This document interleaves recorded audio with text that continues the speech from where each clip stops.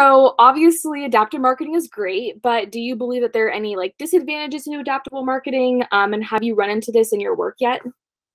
Yeah, I think that being like overly flexible definitely makes it hard to plan ahead for things. I'm definitely a planner, so I like to plan things out in advance and have like longer timelines for things, and that is just not possible with like the way our business is set up. So I think social trends is a really good example of this. Like anytime there's like a big thing on social, it's hard to kind of like create any content around that that's like well thought out, I guess.